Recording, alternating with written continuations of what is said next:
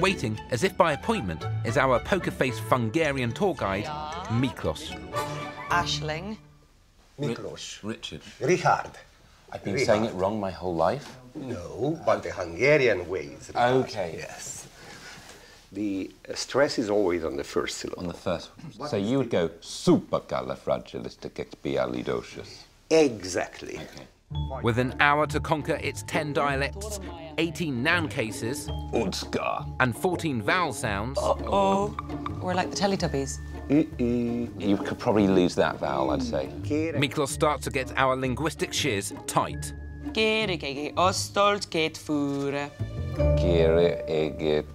All the best. Never mind, Richard. Okay. Finally, when you drink, you want to say cheers. Cheers. Yeah.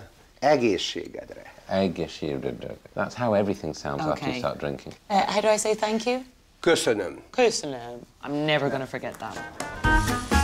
Now we've achieved near fluency, we start lining our eyeballs with landmarks. Miklos insists that we document these momentous moments by attaching a smartphone to a stick and turning the lens on our very selves in a selfie tour. So now we are approaching the parliament. You might ask why such a small country has such a huge parliament. Corruption. No. Oh. Because it was built in 1896 when Hungary was 3 times as big as it is now. The part of the Austro-Hungarian Empire. So if you'd like to take a selfie...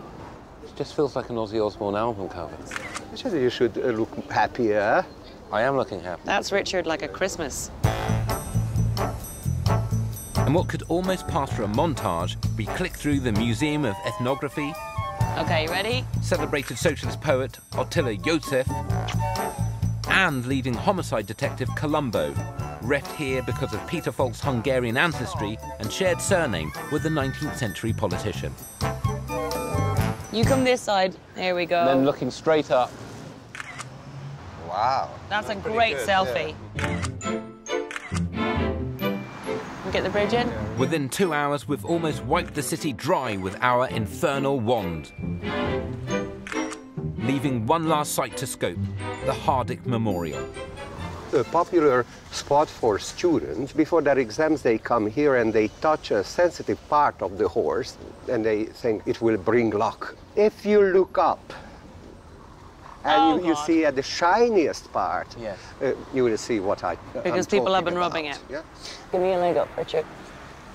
Oh, great. You made it. The last Hungarian word we are going to learn is tök. Tök. What's Yes. tök? That sounds cute. And since it belongs to the horse, and horse is low, Low. Low. the low töke.